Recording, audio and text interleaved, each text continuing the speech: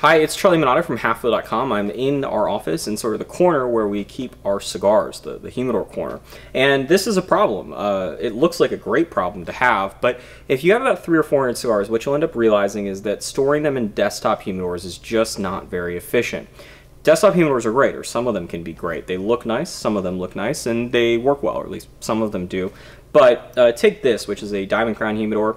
It's relatively inexpensive as far as good quality, gonna last a lifetime style humidors go, but even this is a few $100s and it does not even store 100 cigars reasonably. So you're paying $3 and change per cigar to store it in. And if you do the math at 300 or 400 cigars, you can easily see that you would be running up into the thousands, and then you would need space like this to store them all in, which many people do not have. And so what some people turn to is that thing over there. Hopefully you can see it. Maybe I just blocked it, which is a cabinet style humidor. And there's cabinet style humidors. These are cabinet style humidors all around this room, and those can work better. They're certainly better at storing boxes, and they oftentimes end up being a little bit more efficient as far as that price per cigar goes, but they aren't cheap. That unit back there is about $1,000, and that's just for the unit itself. You then need to add some electronic humidification. That's a few $100s. And the other thing is that humidor doesn't actually work that well. A good cabinet humidor like the ones we have here from Aristocrat, those are going to be a couple $1,000s at least, and then you have freight, you've got the electronic humidification, and at the end it ends up being cheaper than the desktop humidors, but it doesn't end up being that much cheaper, and those units are massive. And so what a lot of people turn to is actually something that may not seem that intuitive, and it's this.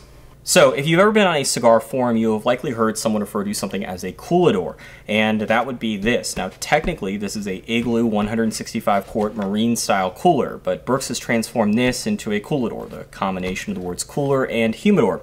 And the idea is quite simple. It's a big, large sealed container, which is good at keeping humidity in, and it's relatively inexpensive. These tend to be about $100, $125. It's actually on sale right now at Sam's Club, or a very similar model is for $80. So compare that to the thousands of dollars for a cabinet style humidor, or even the hundreds of dollars for a desktop humidor, and you can see the bang for the buck is a lot better here.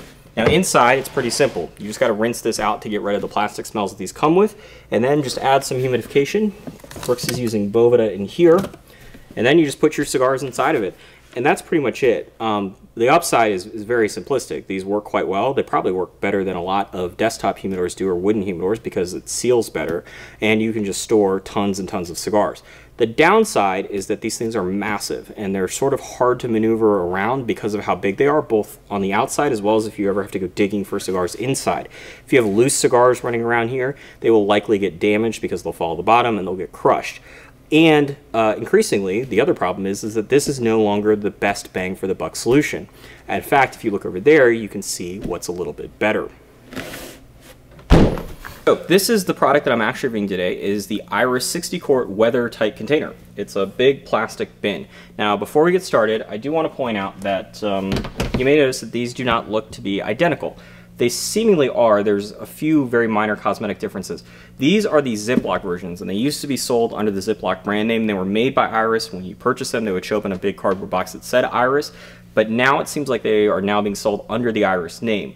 The minor differences are as follows. The Iris ones do not have a gigantic Ziploc sticker. The Ziploc ones have a Ziploc logo here, as well as here on the lid and on the handles. The Iris ones do not. They are plain. But otherwise, they seemingly are identical, and that means they're $15 to $20. It depends on when you buy them, if they're on sale, as well as the quantity. You can either buy them one at a time or in packs of 4, which reduces the price. They are only sold, seemingly as far as I can tell, via Target, and actually only on Target's online store. None of the retailers here in Dallas have them in the store, so you do need to order them online. And as the name implies, they are weather tight. What that refers to is this blue foam strip. So to open up the unit, you just take those 6 clamps, undo them, and then there's a lid, comes off. There's this piece of foam, which is here to help provide a better seal. When it goes on here and it gets clamped down, that pushes it down, helps to provide a much better seal than just the plastic on plastic seal would be. As far as using them, they work pretty much just like those coolers. They're just a big sealed plastic bin, and they also need to be set up just like the cooler. So you should take it, you should put a little bit of dish soap in here, and you're going to want to rinse it out to help get rid of the plastic smell that these do ship with. I would recommend doing that to both the lid as well as the unit. Once you let them air dry, or I guess you can manually dry them if you really wanted to get started, you just need to find your preferred humidity products. So I would recommend one of two things. Either the portable two-way humidification products, that would be Boveda would be the sort of main product there, but Boveda's competitors, if you prefer them, whether it's RH Stay Fresh or something like Integra Boost, go for that. Or I would recommend humidity beads, which I don't think we've reviewed here at Half Wheel, but there's a variety of people that sell humidor beads. Look it up online. You could also go with traditional florist foam. You could go with something like Cigar Oasis, which is an electronic humidifier. The one issue with the electronic humidifiers is going to be when you go to move these, you're going to have to make sure that they're unplugged from the wall, as well as you're going to run the risk that the water in the bottom of the humidor reservoirs will spill out. So that's why I'd go with either beads or with Bovedas. But from there, you're good to go. Just start filling it up with cigars. And if you're wondering how many cigars can you fit in this bin, the answer is probably around 400 reasonably. I opened up 2 of the bins that we have here that were relatively full, and one of them had 315, 320 cigars, the other one had 380 cigars in them. That was just what was in there. That wasn't me trying to fill it up to the absolute maximum. It's very, very dependent, obviously, on the size of the cigars and then also on the size of the boxes, because if you get boxes, say like a My Father limited edition box, those tend to be super thick and they waste a lot of space as far as trying to put as many cigars in here as possible. So the more efficient boxes, something like a Fuente 858 or the Padron boxes, I'm guessing you probably can get 400 or so cigars in here. If you want to just fill this thing up, no boxes, 700 Robustos seems possible, to be quite honest, but I haven't really figured that out yet. But they're 60 quarts, so they're over a third the size of those big white coolers, but at $15 to $20, they are less than a third of the price. So right off the bat, more bang for your buck. And they also work quite well. The seal has been great as far as cigar storage is concerned. I haven't done any long-term like scientific testing where we put sensor push devices in here and humidity log them. Here's what I can tell you. I did fill one of these things up with water when we got them to about here, closed the lid, turned it upside down, shook it around. There wasn't any water leaking out of it. So this lid, at least for that very brief test, seems to have survived. In terms of long-term testing, there are very few products that I've used as much as this. We have 30 or so of these in the office, and we've been using them for the better part of 2 years now and have not had any issues. These are far and away my favorite way to do bulk storage now. There are some major advantages, at least for me, over those big white coolers. The first one you can see immediately, which is that these are stackable, or at least designed to be stacked. So the feet here protrude outwards and they interlock with the lids. And so that allows you to create stacks. Now, if you're wondering how many of these can I stack on top of each other, the units are rated at, or advertised as being capable of holding up to 50 pounds. I suspect that what that means is that when the lid is clamped, that when you go to pick it up, if there's 50 pounds in the bottom part, that this part won't fail, or at least that's what the manufacturer is going to claim. Certainly there's more than 50 pounds of weight on the bottom unit right now, and we've stacked them as high as 6 of them, so you know, you can stack quite a few of them. You know, just be careful, I guess.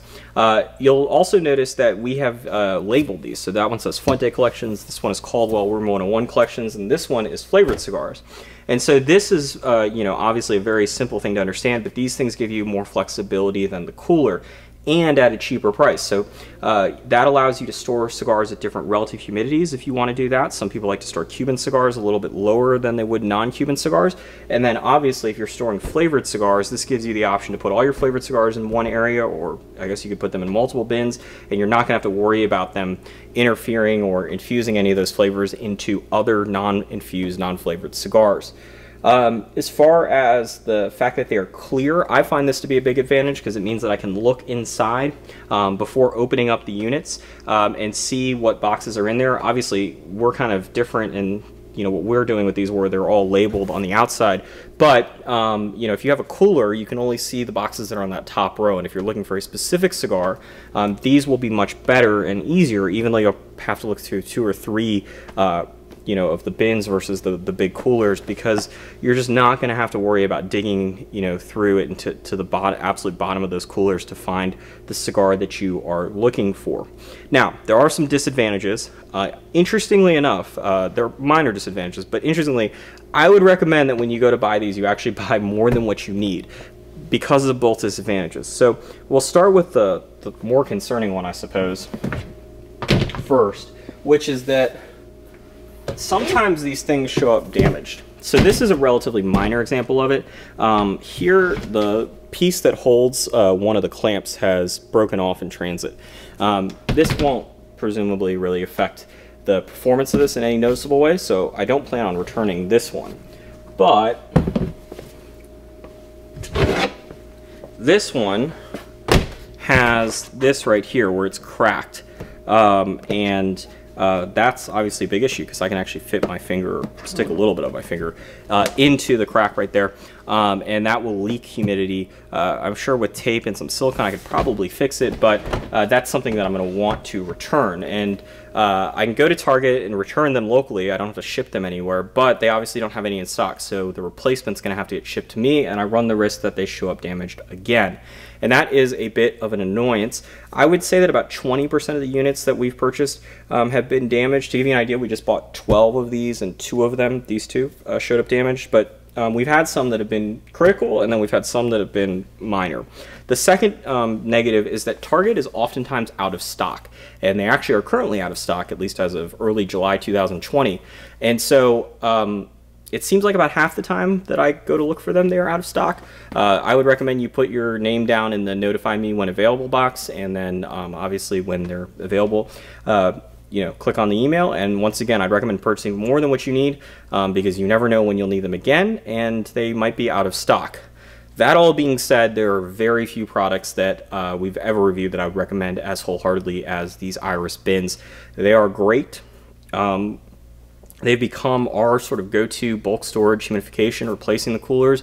We've actually put off purchasing a couple of the expensive cabinet humidors because these are just so much easier and so much cheaper. The flexibility that these give us, and also the fact that they're 15 or 20 bucks versus a couple $1,000s, means that, you know, it's just so much easier.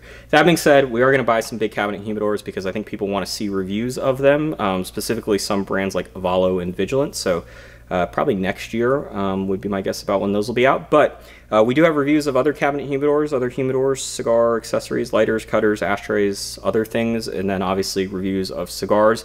And all the news that you could possibly want to read about the cigar industry is all on halfwheel.com.